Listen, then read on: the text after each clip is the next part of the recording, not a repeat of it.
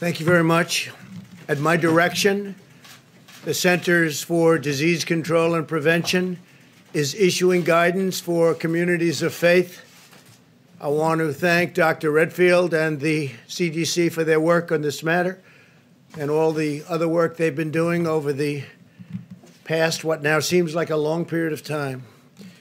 Today, I'm identifying houses of worship, churches, synagogue,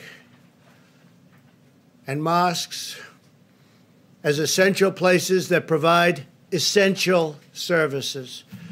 Some governors have deemed liquor stores and abortion clinics as essential, but have left out churches and other houses of worship. It's not right. So I'm correcting this injustice and calling houses of worship essential.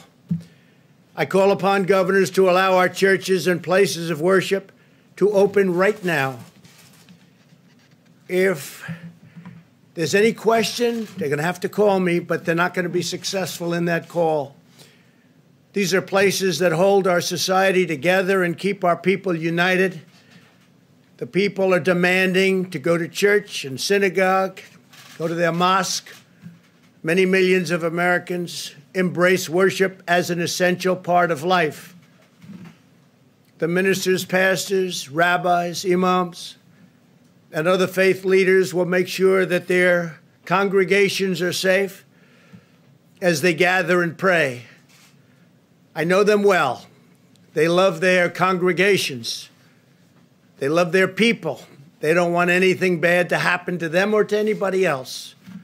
The governors need to do the right thing and allow these very important, essential places of faith to open right now for this weekend. If they don't do it, I will override the governors. In America, we need more prayer, not less.